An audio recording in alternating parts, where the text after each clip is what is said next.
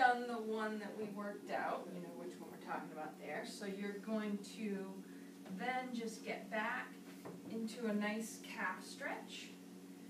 So you can go forward and back, and then we want to make sure that you're getting that little turn. So if my left foot is back, I'm coming and kind of popping my right hip out as I come through.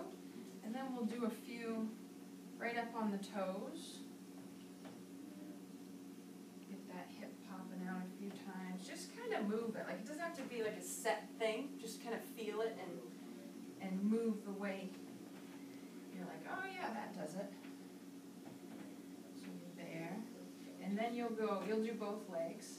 And then you'll go right into this one. So we'll have you start foot turned out. And you're just going to bounce up and down a little bit. Then your foot's going to be straight, a little bounce again. And then you're going to be a little bit turned in, a little bounce again. And you can do that anytime, like standing at the counter, you know, just kind of loosen those ankles up. All right? Okay.